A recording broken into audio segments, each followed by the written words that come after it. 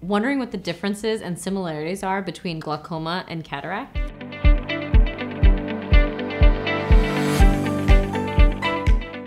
Hi, I'm Dr. Nagori. I'm a board-certified ophthalmologist and a glaucoma specialist, and you're watching the iFacts channel. If you find this video helpful, support the channel by clicking the like and subscribe button below. The first major difference between the two is that everyone in the world, if they live long enough, will eventually get a cataract. This is not the case with glaucoma.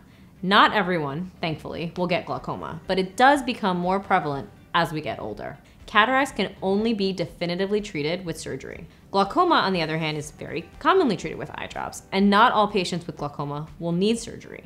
Another significant difference between the two diseases is that glaucoma usually causes peripheral vision problems and peripheral vision loss.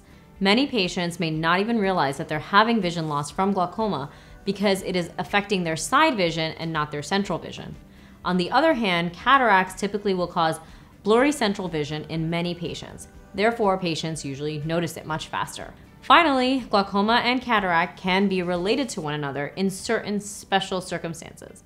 In the case of a disease called phacomorphic glaucoma, a patient's cataract has become so large that it's actually causing the patients to have high eye pressure and develop glaucoma. This is not a very common process, but it can happen.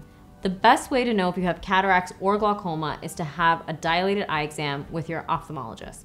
Especially in the cases of glaucoma, it may not be causing you any symptoms, and it still could be happening. This is why regular dilated eye exams are so important. The biggest similarity between the two is that they are both very treatable eye conditions.